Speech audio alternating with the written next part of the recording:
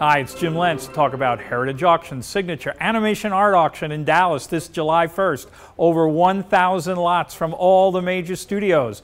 This auction features the Art of Fantasia, one of the largest collections ever put together. The Art of Fantasia may be the single largest collection of animation art from the 1940 Walt Disney classic film ever assembled. Production cells, storyboards, animation drawings, concept art, backgrounds. It's an amazing collection, most of it never before seen. Walt Disney's favorite movie is Fantasia, 1940. It's considered a masterpiece. It was his love of classical music and animation and syncing them together put together a breathtaking array of filmmaking that at the time, 1940, had never been seen before. Kai Nielsen is one of the most well-known illustration artists from the early 1930s. He went on to go to work for Walt Disney, and his work on Night on Bald Mountain is considered some of the most definitive work in the film Fantasia. This auction has one of the earliest known Mighty Mouse / Super Mouse Keymaster setups known to exist. Well, a lot of people don't know that Mighty Mouse was originally called Super Mouse, and his colors were very similar to Superman.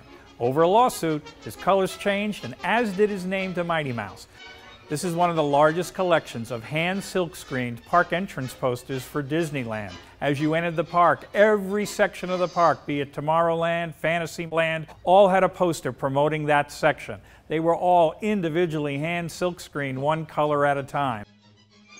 Walt Disney's Haunted Mansion opened up in 1969. This is Ken Anderson's personal notes and concept book dating back to 1957.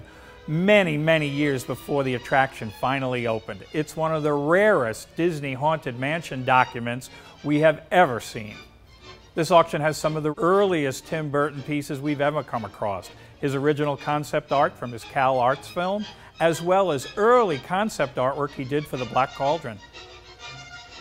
The great thing about this auction is there's something for everybody, be it Hanna-Barbera, Warner Brothers, Filmation Studios, Walt Disney World, even Charlie Brown and Peanuts. There's a little bit of something for everybody in this auction.